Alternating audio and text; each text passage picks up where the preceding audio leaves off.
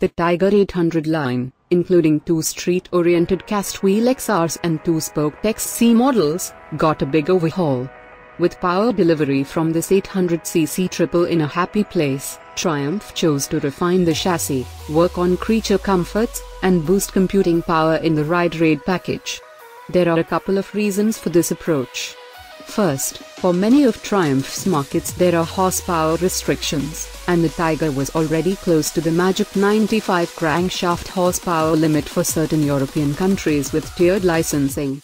Second, with 84 horsepower and 52 pound-feet of peak torque measured at the rear wheel on the Cycle World dyno, the bike already has a sweet combination of power and a great torque spread.